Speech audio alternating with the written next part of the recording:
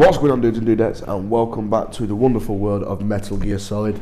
Now you might be wondering why, for a fact, that I uploaded part 3 and it was really short. Well, the reason for that is because basically I didn't really have enough time to record without getting interrupted, and I really don't want to have to cut out the audio because it is a bit of a pain in the ass to deal with. So what I did is I actually recorded the intro for the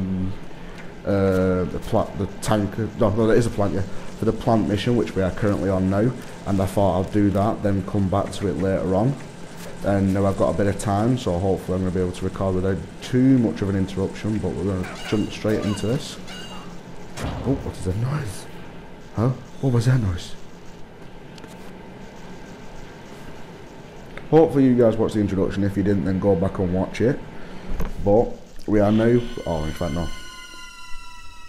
Go back and watch the intro, guys, to the plan, and we'll go from there. Colonel, I've sighted an enemy sentry, AN-94 and a Makarov.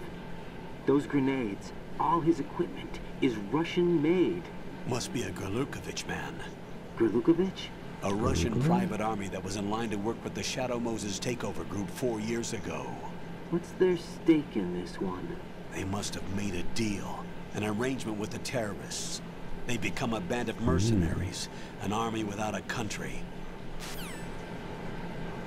Sorry about the background now, guys. The cat seems to love to scratch at the door as I'm recording. So the cat can just wait. If it gets annoying, I'm sorry. He can just wait. In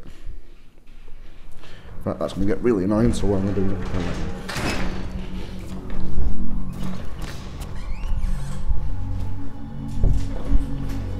hopefully no more interruptions then.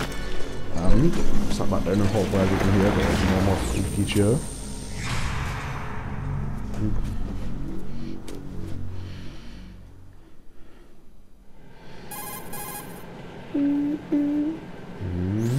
Colonel, there's definitely another intruder in here besides me. That's not a possibility. Not a team. Looks like a solo job. And the cat's going to try and jump in the box because he's an idiot. I don't know who he is, but he managed to take care of every sentry in the area. They're all out cold. Whoever he is, he's got some skills. We need to get an ID. But for now, you can take advantage of the situation and get to work. There's a terminal in front of the elevator. A node. Did you say nerd? Not nerd. Node. That's a really bad thing. Use the node to gain access to the Big Shell's facilities network. Then what? Pull up the map of the structure. That'll let you activate the Soliton radar. The Soliton radar? True. That radar came in useful during VR training. A radar system uses biological magnetic fields as input. These estimated enemy positions are projected onto a map according to reference points collected via GPS signals and field personnel reports. We need to get to the map through the Big Shell's node to put this data processing to practical use. The node unit is about 3 feet high. Should be colored blue. Each area has at least one. How do I gain access? Just push the action button in front of the node. Triangle. Action button. The nanomachines in your body will take care of the security clearance and allow you access to the node. Complete the procedure before those sentries gain consciousness. If they spot you, you won't be able to gain access for a while. Stay on guard. Basically, if you get an alert, you won't be able to access them. And basically what this does is, it was a really cool way to be able to deal with it. Raiden, you won't be able to use any of the enemy's equipment. Why not? You should know that all active weapons are equipped with a personal identification system. The owner enters their required user ID information during the weapon registration or at the start of a mission. If anyone other than the registered user tries to fire the weapon, the ID system will not authorize the action. But these are black market Russian weapons. How can they be equipped with identification functionality? They must have been customized by the terrorists themselves. These are professionals we're dealing with, and they certainly won't let their own equipment be used against them. I'm guessing it's the same for the Navy SEALs gear? Right. How am I supposed to procure weapons then? Find the ones that haven't yet been individualized. Everything you find in the item box is clean. You should know this from your VR training. Okay, I know those. Items in the item box are yours to use at will. They will be your supply source with regards to weaponry and gear.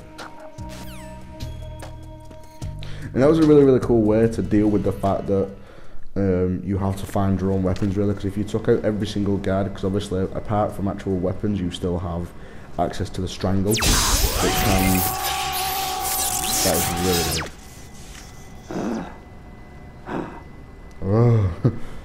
That basically means that you can still pick up rations and things like that from guards and ammo, but you can't actually use the weapons themselves, just for the sake of getting around it, really.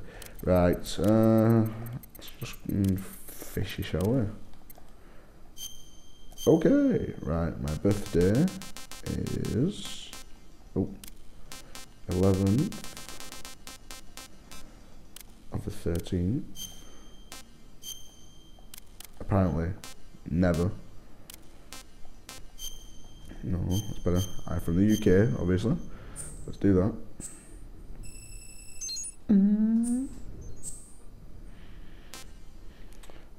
Real-time cutscenes are in full screen. Obviously, radar type 2 on as per usual. Blood on. Captions on view normal. Yep. Exit.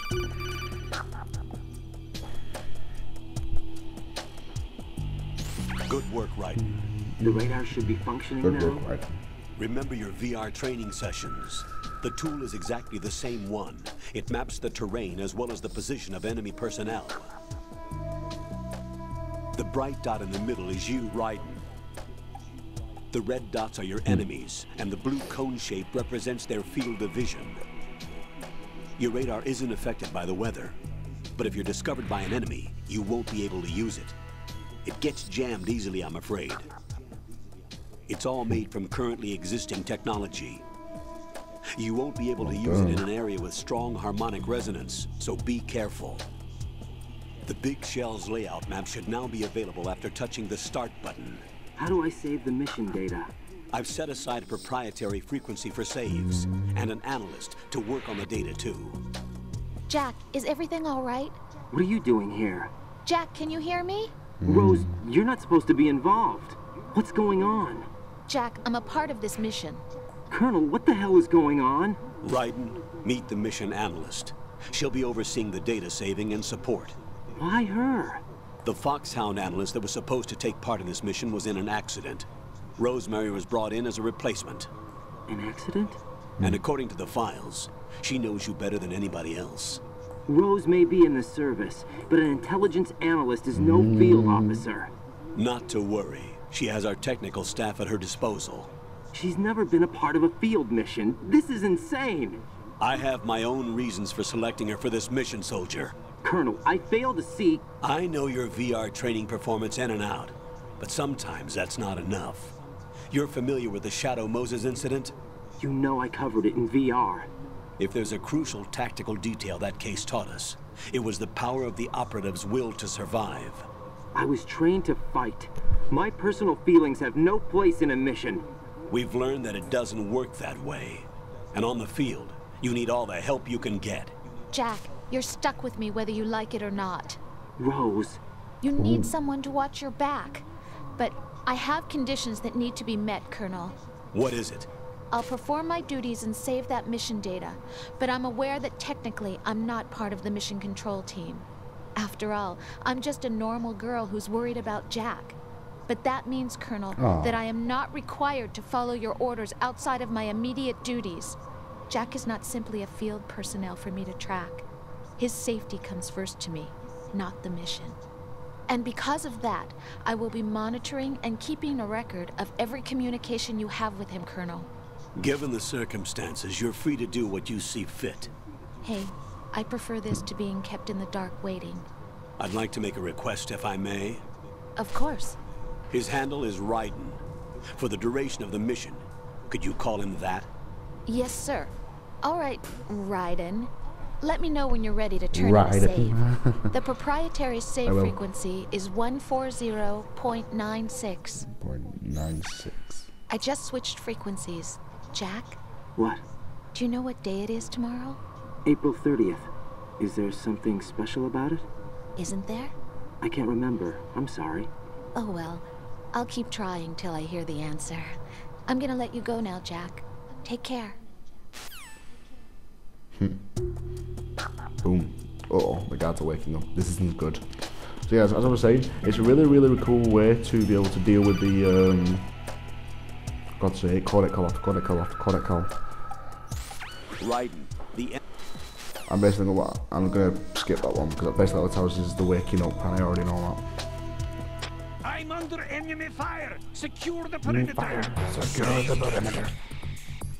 So guys, as I was saying, the nodes are a really cool way to deal with the, basically a good way to get around the fact that to have the radar on all the time, and it gives the player more of, it makes the player less secure really. So obviously they have to find the node in each area, and to be able to deal with that you have to actually look out for the guards yourself to be able to deal with that. I'm going to make this safe for me. I'm not going to just run out in there in the open, because this guy on the left will actually go through the door on the left where I come from, so I'm going to do that. I'm going to wait for it, there we go. Then I'm going to go for the run there. And pow. Just do a flip, just to make it look cool. There's an easier way you can do that, but as I said, I'm playing it safe. Play it like I normally would. Also, this is a reference to the terrorists call themselves Sons of Liberty. Sons of Liberty? The name of their leader is Solid Snake. He did. The hero of Shadow Moses? So that's why you changed my code name. Right, but he can't be the Solid Snake. He died 2 years ago on that tanker after he blew it sky high. Could he have survived? Not a chance.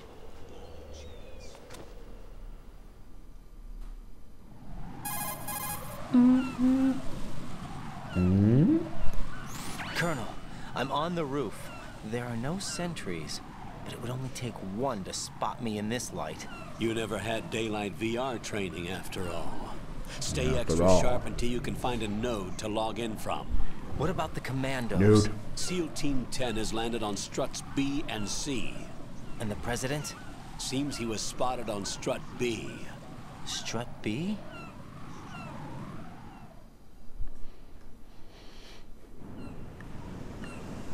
The big shell is comprised of shells 1 and 2. Each unit consists of a central core and 6 struts surrounding it. So the whole thing is shaped like 2 hexagons connected end on end. Exactly. And you're on the roof of strut A, shell 1 at the moment.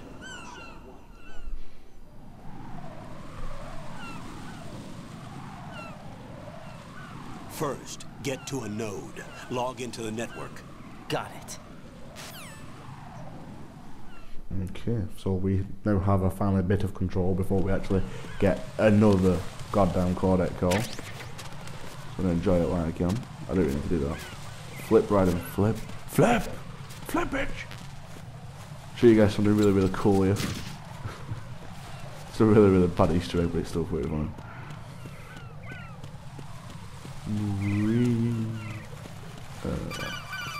Let's be serious about this.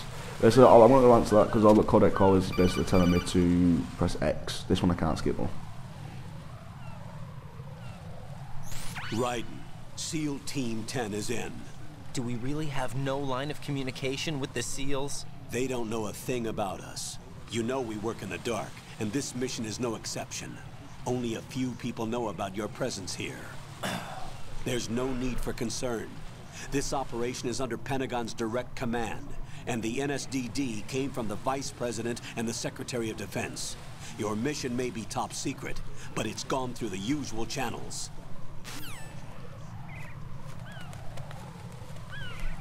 Well, so we now know SEAL Team 10 is in. Go into the pump room. Yeah, should be rushing. No, I'm tripping. So at the moment, because we haven't logged into the node, we have no radar, and obviously we have to be careful of the area for guards and things like that. I'll leave the first floor to you, okay? Understood. Understood. See, but this is the only one where it actually shows us where the actual node is, which is really, really simple.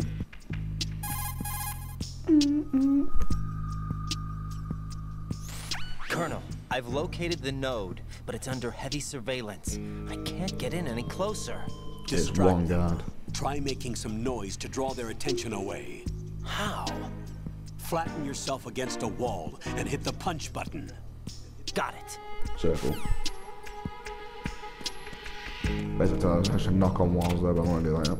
Open these because there should be something in here. Soak on bullets, which I don't get to soak on yet, so it's completely pointless. God damn it, that was clever, Scott, win it. I need help. That was clever, Scott, win it. Well, I just took a massive thing, didn't it? Over there. Go over this, because that was absolutely clever, Scott, wasn't it? Yeah, there's no one here, you're tripping. Go away. See, the other problem with this is the fact that I don't have a node to log in from. I'm gonna have to wait.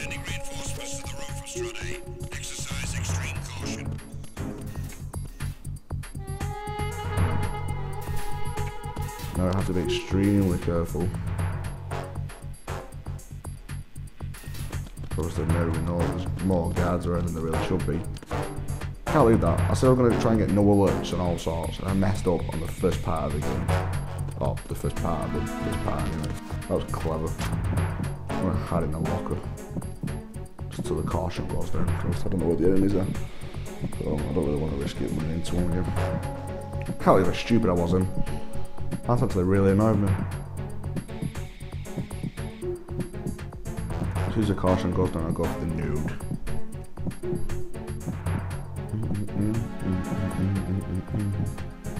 One thing I do like about the alert modes and caution modes is the music. Guard team, come back at once. Guard team, stay alert. Guard team, stay alert. So it doesn't sound like there's anyone coming around, so... Peekaboo! Peekaboo! Peekaboo, peekaboo, peekaboo!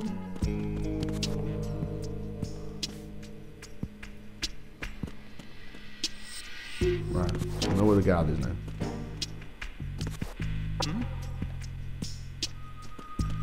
And because he spotted me,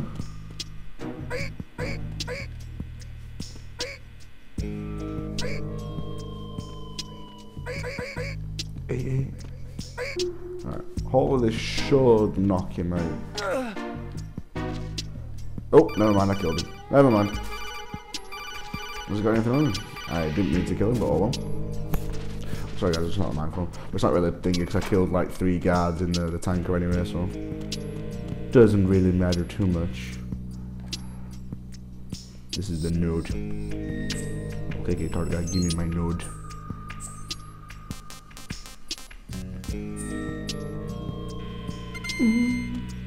Okay, so there, we now have the radar. Whee! You spin me right round, baby. Right. What I'm going to do, guys, is I'm going to leave it here for now, because obviously I don't want to risk being interrupted. And considering I already messed up, it was really, really bad. So we're just going to save the game here. What's up, Jack? What's up, Jack?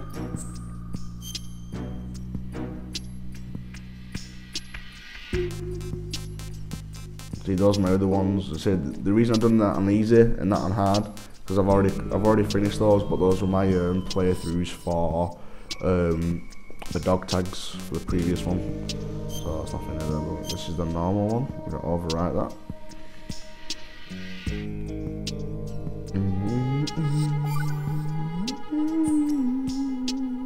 Jack, do you remember what day tomorrow is? That again. I'm sorry, but I still don't have a clue. That's okay. What is it, Rose? Talk to me. I'd rather you figure it out. It's important. How important? Important enough, and we'll talk about it tomorrow. Why not now? Tomorrow seems more appropriate. I need all the help I can get so that I won't chicken out anyway. Is that the reason you decided to be part of this mission? Okay. I'm gonna finish this thing by tomorrow no matter what. You know I'll do everything I can to help you. Rose, there's something I need you to do as an analyst. What is it? It has to do with Solid Snake. The leader of this takeover incident is claiming that he's Snake himself. The legendary mercenary? I need as much data on him as possible. Everything they have on him after the Shadow Moses incident. He's dead now, isn't he? Yes. Should be a burial record somewhere, too. You should be able to request top-level security clearance from the Colonel. That should get us into the most classified material. I'm on it. I'll contact you as soon as I find out something. Yes, Rose. Okay, guys, I'm going to leave it there for now. Like I said, because I don't really want to risk being interrupted. And done a good solid 20 minutes, like I said. Usually the parts will be a lot longer than this, but at the moment, like I said, being interrupted is probably the worst thing in the world. So I'm going to leave it there, guys, and I will see you in part 5. So I hope you enjoyed it, guys. So if you have enjoyed it, then please give it a thumbs up. And I know the first 2 parts are doing pretty well, and people seem to be enjoying them, so I appreciate that, guys. So please give it the more support that you can, and I'll try and pump these videos, guys, as quickly out as I possibly can for you. Thanks for watching, dudes and dudettes, and I will see you in part number 5. Peace. I've got to stop saying it like that. It sounds really, really weird, but thanks for watching, guys.